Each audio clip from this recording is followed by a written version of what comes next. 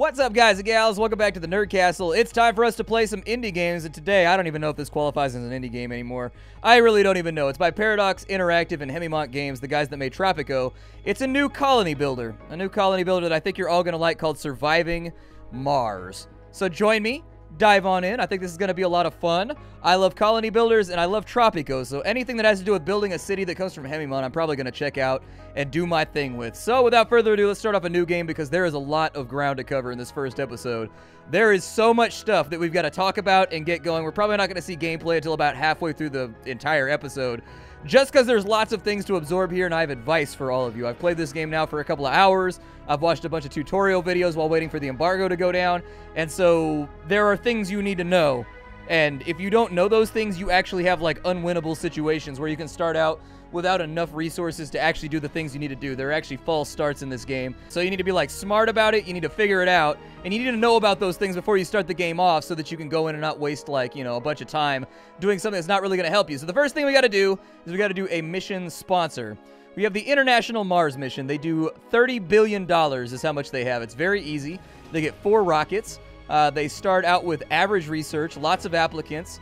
Their colonists never get Earth sick. They are ready to go to Mars, and they don't care about Earth. They're ready to leave it all behind.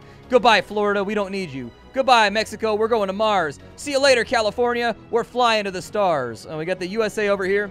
They give you $8 billion. They get 3 starting rockets. They've got 300 research, so that's average. Their rocket payload is good, and they've got periodic free funding, which is great. Blue Sun Corporation, 2 rockets, $10 billion in funding. Their research is a little bit slower. They're not very good at research. However, that being said, they can buy applicants with their funding. They can buy rockets for much cheaper than all the other factions can. Their probes can find deep, rare metal deposits, and then they start with a deep metal extractor. China, they've got $8 billion. Their research is a little below average. However, their passenger rockets carry more people, and they get way more applicants. India, they've got $7 billion. Very bad research. Good applicants. Their building costs are reduced by 20%, which is pretty dope, if I do say so myself. They've also got low G engineering. Europe, they've got okay funding, $6 billion. They've got really good research, a little bit above average. They've got good applicants. They get 5 starting technologies. Every time you actually finish a technology, you get money, and you get double if it's a breakthrough technology that like changes the universe. Space Y, they get 5 rockets, which is their benefit. They've got bad research. They've got low applicants. They get extra drones, and they get cheaper advanced resources. And so you get more rockets, which is good. But that being said, they have lower money, they have lower research and all that kind of stuff. We've got the Church of the New Ark. They have no research, so you actually can't do research with them until you've got yourself set up on some other things. However, their colonists are all religious, their birth rate is doubled, their hydroponic farms sucketh all of the assets of the universities. Russia, we've got 2 rockets, $5 billion, below average research. Average applicants, they get fuel extractors. Everything they do is better at producing fuel so that you can get more rockets to space. Paradox Interactive. Apparently things are very sunshiny over at Paradox Interactive. They got that funding. It ain't nothing but Tesla's surf and turf and gold-plated blingy necklaces over there. They got $4 billion to give you bad research, bad applicants, but they get more anomalies. They're better at researching anomalies. Every time they break through on a technology, they get applicants to go to space, and their rockets require way more fuel to launch. We're going to go with, let's go with, I don't know who I want to go with right now. We'll go with Europe. We'll start with Europe. I think that's going to be a pretty good start. So we get the bonus research and we get the extra money every time we do a research technology. I think that's probably going to handicap us at the late game, but we've got imports and exports that'll take over at that point. We also have a commander that we can bring along. So the inventor makes your drones better over the first 100 days until they become awesome. Their autonomous hubs no longer need power or maintenance. They handle all their own drawbacks. Oligarch, he gives you fuel production, and he gives you the arcology, which is a residential spire. Saves some space for a few extra colonists. We've got the hydro engineer. We start with a water deposit, revealed. Also, require less water to run your domes, which is pretty good. We also have a bonus tech called water reclamation, which makes it so that you can have less water consumption. The doctor lowers the criteria for you giving birth. He also makes your colonists live longer. The psychologist basically just makes people less crazy and makes them more happy. The politician gives you money every single time that you unlock a research. And so that's probably a good thing to take with Europe. He also gives you a bonus research that's repeatable so that you can research it over and over and over again for more money. Futurist, breakthrough techs are done faster. Autonomous sensors, That's pretty good. Makes your sensors not cost power or any maintenance. Ecologist, our decorations actually give more comfort, and then we get the hanging gardens, which makes people happier when they live inside your domes if there's one of those gardens there. We've got an astrogeologist. We start with a rare metal deposit revealed. Extractor production is increased by 10%, and then we get deep scanning, which means we can find things hidden beneath the soil that other factions might not be able to. The rocket scientist gives us an extra rocket, which is actually fairly major. That's a huge bonus. And then we get CO2 jet propulsion, which means that we get the shuttle hub and the long-range transportation.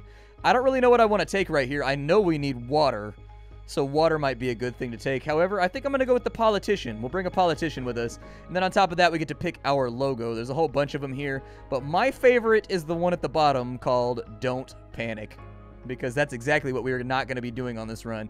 We also have the mystery. So there's an emergent storyline every single time you play the game that's going to revolve around everything from aliens to secret artifacts to like Event Horizon type stuff to, you know, jump gates opening up, and there's wars, and there's all kinds of random stuff. We'll leave that on random just to see what we get. Our difficulty bonus is 110% right now.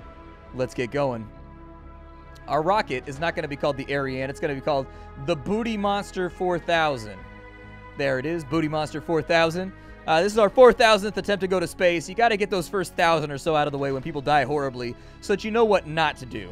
We start out with 3 prefabbed buildings. We start out with no RC rover. We start out with an explorer. We start out with a transport, I guess. I guess we start out with an explorer.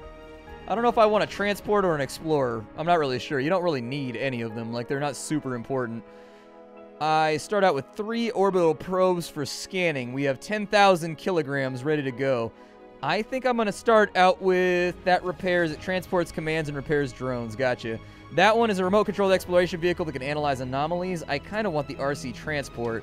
That's going to weigh 10,000. So it's pretty heavy. It's pretty heavy. Like, it's going to cost us. We start out with 15 polymers. That's very, very good, although I'd like to have more of them. We start out with 6 drones. Those are basically going to be your workers. In any other colony game, they would just be your average workers that go around doing stuff. We start out with 10 electronics. I'm wondering if I can dump a probe to get more polymers. Doesn't look like it. I don't know what I want to bring then. Maybe we'll start with none of the transports or whatever. How many of... Let's see here. We started out with 2 rockets. Okay, so I didn't know how many rockets I had, so I'm trying to figure this out so I can plan for the future. We're definitely going to need more polymers, though. We need lots and lots of polymers. We may just play it as it lies, then. We might just play it as it lies. Let's go next. It'll be fine. Now we got to select our landing spot. There are predetermined destinations down here that you can take that have various stuff. It's up to you if you want to do those. Those are various difficulty levels that are all over the place. Other things that you can do is you can kind of land in an area where there's lots of resources and things. This area is relatively flat, and there's a pretty low risk for most of the stuff that's going to go wrong. That's got a decent threat of dust storms. We've got metals, we've got water. That looks pretty good. Let me pan around a little bit, though, and figure out what we got going on. So that area right there has bad water. No aquifers around. That's got really, really bad dust storms, though. Inside the crater, we've got rough topography. You know, I think we're better off going. That spot that we had down here was pretty good. That's a pretty solid spot right there. I'm going to start right there, and we'll see what happens. Because we don't want to be hit by any meteors or, like, flying bolides or anything. That would suck. That would be the worst. I'm not trying to get tagged right now by meteors. Welcome to Mars. Everyone at Mission Control is impatient to see the rocket touching down and unloading its precious cargo, our remotely controlled eyes and hands on the red planet, the drones and rovers. Our goal is to secure a foothold for humanity by building the first Martian dome. This daunting endeavor will allow the brave pioneers, the founders, to settle on Mars and prove that the colony is sustainable, but until then, we have to make sure the colony has enough construction resources, water, oxygen, and power. Mission sponsor is Europe, and our commander is a politician.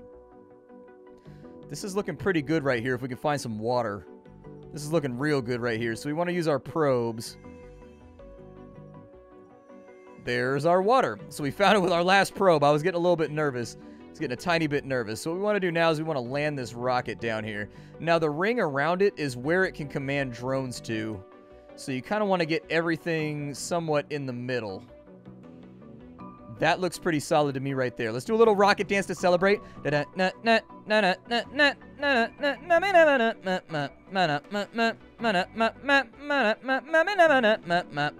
Okay, so we'll drop our rocket right there. Be careful where you drop your rocket, gentlemen. You put your rocket in the wrong place, you're going to end up with some problems in life. You're going to end up with some issues. Other things we got to worry about as our rocket lands. We got to set up scanners. So with our scanners, I'm just going to scan around the area that I'm inside of right now. We can queue that up pretty easily. It'll just do that on autopilot. You don't have to worry about it too much. It'll just take care of business that way. The other thing we need is an active research. So we started out with soil adaptation, it looks like.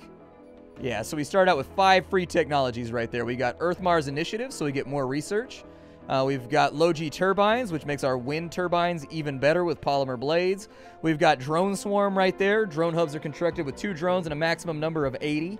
And we've also got decommission protocol, allows the clearing of salvage and destroyed buildings. That's pretty good. We've got soil adaptation, which gives us a farm, which is going to be built inside one of our domes. We can also go with magnetic filtering. Well, we started out with low-G hydrosynthesis as well. Polymer factory is better. Fuel refinery looks like it's doing better. Or we get free buildings there. Low-G robotics. Our drones go faster. Wow, we really lucked out in all this.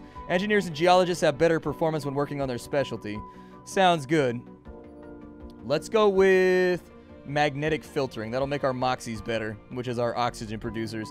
That'll be done pretty soon. Not like crazy soon, but soon enough. And so now that our rocket has touched down, you will see that we have our drones filing on out right here. We also have our transport carrier on that side. What I would like to do, let's set up some storage areas first and foremost. This is a concrete mine down here.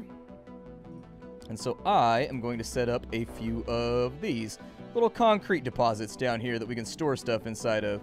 So there it is, a couple of little concrete deposits. Nice. So that's going to be our concrete mining area right there, and then we're going to take concrete to right there. Other stuff that we can do is we've got a lot of metal around. I would say that let's keep everything centralized for right now. I'll probably be building our living space down in this area. So I'll probably want to put a drone hub down here somewhere so it'll expand our influence.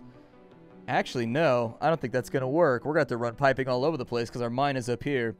Okay, well, that changes things around ever so slightly. But the first thing you want to focus on, I like to just set up my storage areas.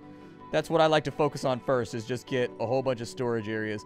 And we can move these around a little bit later once we have a mining area, but we're not going to have that for a while, so I'm not going to worry about it.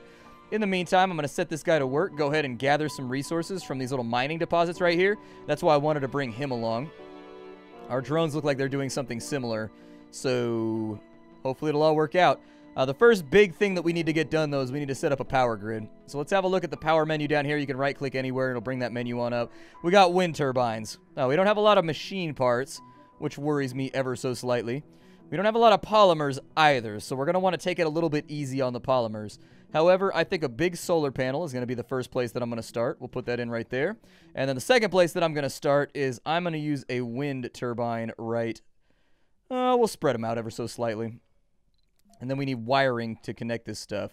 If you don't have wiring, ain't nothing going to work. So we'll set up the first big spine of our power grid right there.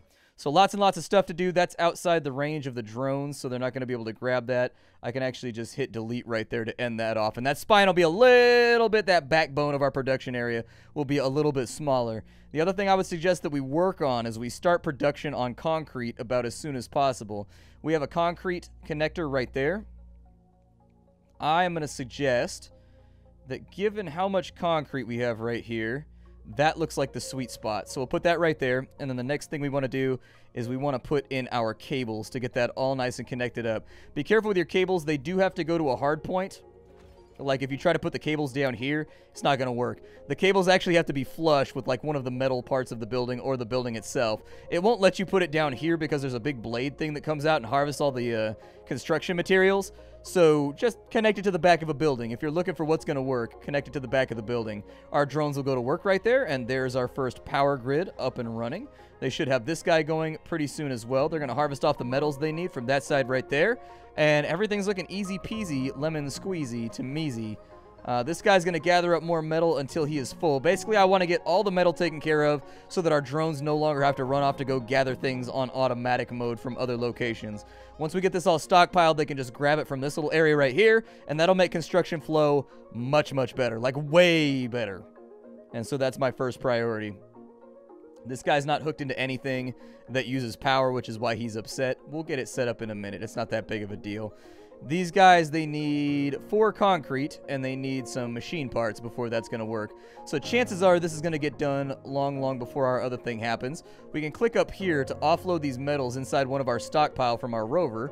And what you'll see is he'll just bing, bing, bing, bing, bing, bing, bing, bing, bing, bing, bing, bing, bing. He'll put that in right there so that we have lots and lots of metals. Next, I'm going to send him out to right here to get rid of that faraway metal deposit, just to kind of remove the temptation with our drones to go and get stuff from there. Just to remove it ever so slightly. These guys should grab from stockpiles. I don't think the stockpiles are locked or anything like that. They're stockpiles, not lock piles, so it should be okay. As soon as this is up and running, it's completely and totally automated. We don't really need to worry about it that much, but it is going to need power in order to function, so try to keep that in mind as you go forward through your playthrough. Down at the bottom, you can check your stockpiles in this little menu right here just to make sure that you have the things that you need in order to do your job properly. We do have enough polymers right now to do some of the stuff that I want to do, i.e. build a battery. But what you're going to want to save for as you go through the game is you want to get a dome up. Your first shipment of stuff is going to be passengers. And so in our relatively shitty situation right now, we only have 2 rockets. One of them is on the planet. It already dropped off its payload, so not going to be that much of a use to us. The second one is going to have to bring people here. It doesn't have a choice. It has to have people. We can't, like, call in for extra reinforcements or anything like that, so we need to be careful about our resources at the moment, otherwise bad things are going to happen. You can buy more rockets, like, you can just go straight out in here and be like, BAM! And buy a brand new rocket. I don't know what it costs, though. 300 million, so it's kind of like one of those things you really don't want to do unless you have to do it, because that's pretty much all of your funding shot right there. Like, it's going to be gone really quickly. He's done with his job, so I'm going to tell him to offload over here and make sure that we have lots of stuff going on. Our concrete harvester is working. What's going to happen with that is it's going to spit out concrete over here, and it's going to spit out roughage stone. That's not that useful to us. What we want to do with our roughage stone is we want to take that somewhere where we normally can't develop anything, and we're going to create a stockpile, and that's going to be for doo-doo dumping zones. And so we're going to put this in right here. And we're just going to kind of get that going so that we have a stockpile zone where all of our rough stone can go, so it's just not laying around on the ground right there.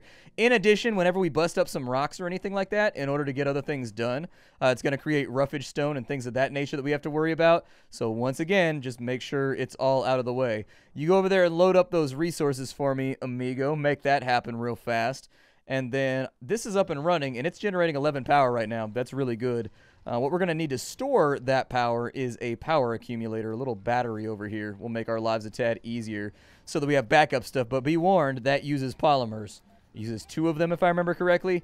And its maintenance is going to cost you polymers. So every time it needs to be fixed, it needs polymers. So build your dome before that thing breaks down. That's big advice for you right there. I made that mistake on my first playthrough, and I just didn't have enough polymers to get anything done. And then I had to resort to buying another rocket, which created a cash, problem. And it's just one thing leads to another. So be very careful when you're trying to make stuff happen in this game. Otherwise, it can backfire on you. It can backfire on you pretty quickly. The other thing that our big RC car is good for once he's done is we can set up supply routes with him. So I can tell him just to move concrete to the stockpile back and forth over and over again if I don't want the drones doing it. That drone has run out of electricity, so another drone's going to have to help him. You go give him a jump start so that he can get back to base. Easy enough. There it is. He's using some of his power to recharge that drone so he can get inside and recharge himself. Good. I like it when my drones collaborate on things. They got to cooperate and make things happen. Otherwise, if everybody's at each other's throats and sharpening daggers and whatnot, that's not good. Oh, we found an anomaly? That's pretty cool. Let's cue that up for right there now that that's done. So we found an anomalous reading right there. And I thought it said that we found metal somewhere. Maybe that was just the surface metal. I don't know. We already picked it up, so maybe that's kind of a thing that's warning us from later on. These guys are going to scan all this stuff out right here. It doesn't go, like, fast, but, it gets done over time, so don't stress too much over it. It's not something that I would focus my energies on too heavily. Our battery is up and going, which means our battery is charging right now, which is very good. Our production is 11.3, total demand is 5, so we've got a little bit of time to play with right now before we can do anything else. He's done with his... So go ahead and offload all that metal over and on this side. Is that metal right there? Oh my good sweet lord. We've got such good metal supplies. I am happy about this. Our metal is looking absolutely frabjous. Active research. Okay, so our research is done. complete. Let's go ahead and slow the game down, pause it in fact, and we will work on a new research. We got ourselves magnetic filtering right there, which I think is really, really good. That needs to go away for a second now that that's done. And we can work on hygroscopic vaporators, which is a moisture vaporator upgrade, which gives a coating which increases water production by 50%. Not bad. Not bad at all. Oh, we don't have these. I'm sorry, we don't have these. I thought because they were lit up, we had them. So I started, like, further down the chain. Basically allows you to leapfrog techs. I should have known that, but I'm an idiot. Let's go ahead and we'll do... just hit everything in Tier 1 first. Hit everything in Tier 1. One by one, we'll get it done. We did get some funding for that, though, which is really, really good. So I don't know how much funding it gave us. It looks like it gave us $1 billion for our funding. Not bad for a day's work. When was the last time you earned $1 billion in 2 Martian days?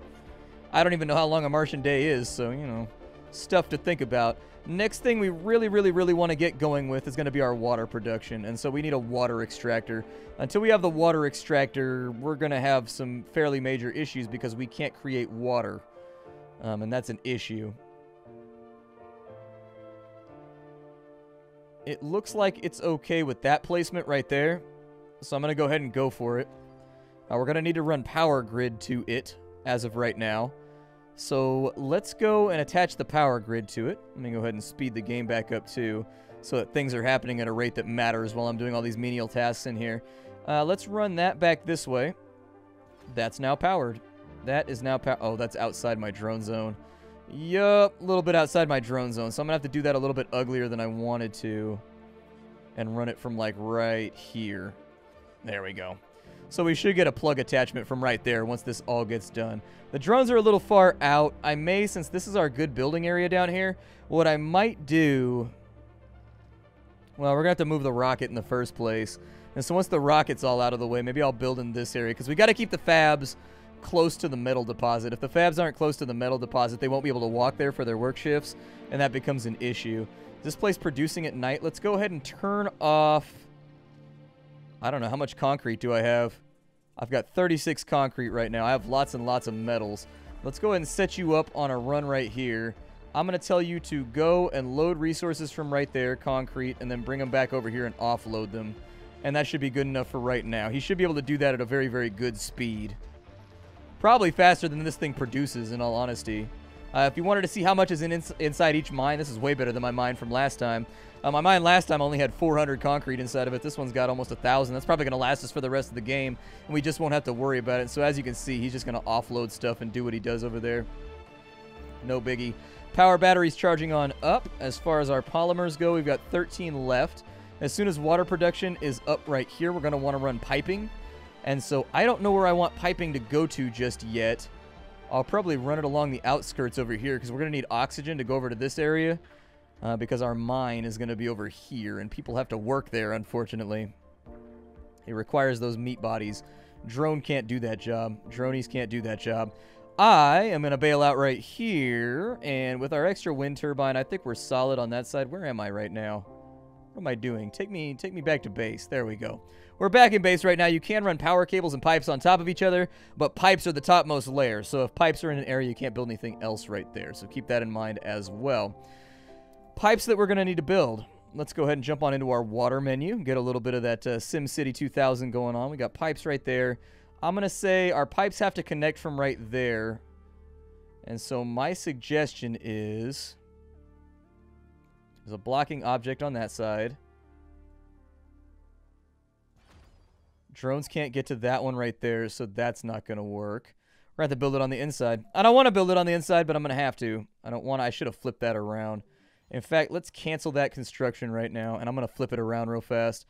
That way, it works a little bit better the way I want it to. There we go. So we have no cable connection right there. That's too far from the working drone. Too far from the working drone. We are scuffing the edges right now on what we can accomplish. They'll get back to it. It's not that big of a deal. That should free up the drones, though, to do what they're going to do on this side. And now, I can put in the pipes right there.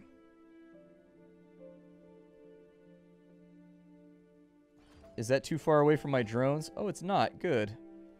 That makes me happy to know. That makes me very happy to know because I can line that up now nice and proper. So we'll take that back over that way. And we're just going to run basically a water subsystem off in this direction. I can't really do anything with it right now, but we're getting the pipes in play for later. Essentially, this is going to be our main water area. I'll probably also run a string of pipes down this way just in case I want to build anything on this side. Looks good to me, though. Looks good to me. We've got the fundamental things going on right now that our base is going to need. The other thing that we're going to need, in my opinion, is water towers. So we'll put one in right there. I'll probably build 2 of those, in fact. Just one on top of the other.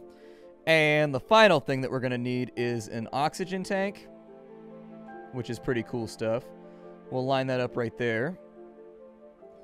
And then the ultimate final thing that we're going to need in this whole like production chain is that we need a Moxie. If we don't have a Moxie, just not going to work for us. And so there it is. So our Moxie is going to produce oxygen. It's going to go inside of there. Water producer is going to produce water, send it down this way, store some of the runoff that's not being used. From there, the water will be converted into oxygen on that side. Once it's been converted, it'll go inside the air tank.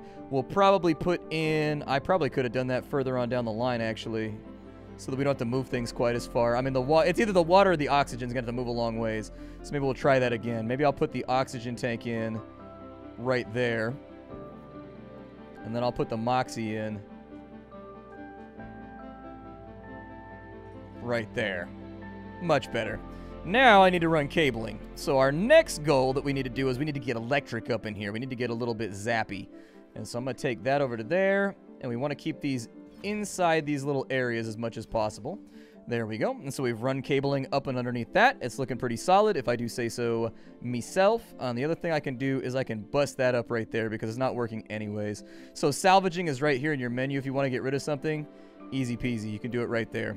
Very, very simple to do. It took me a minute to find that, though, the first time I played the game. Sector scanned.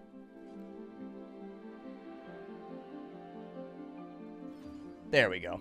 Now we got power running to the water extractor. The water extractor has access to... Cable fault. How much water? Oh my god, 12,000 water. Okay. It says that that's low grade, but I mean, it is what it is. We've also got a cable fault. The cable fault is... Where's my cable fault at? Oh, it's right there. A robot will come along in just a minute and fix that. That's actually a fairly severe cable fault. That's a really bad cable fault. A robot will come along, though. If you want him to do it, like, right now, you can set up maintenance right there, and you can tell him to do maintenance or something like that, or you can tell him to interact with it. I don't know exactly how to fix it, but every time I've done this, another robot has eventually come across and, like, fixed it, so... If you wait it out, a robot will take the initiative in just a minute and fix that thing on off. For now, this is Surviving Mars. If you want to get the game, I got a link for you down below. My name is Splattercat. Really, really happy to have you here today as we hang out for a little while and make some automated stuff happen on the Red Planet. I will see you all later. Aside from that, if you wanted to catch me live, I'll be live every single day at 3 o'clock on Twitch TV/SplatterCatGaming. You can see that on the link on screen right now. And then aside from that, you can also catch me on Twitter, twitter.com/SplatterCatGames. All those links are down below for you if you wanted to come along and peruse and have a good time with me. Hi-do, and I will see you all next time, everybody.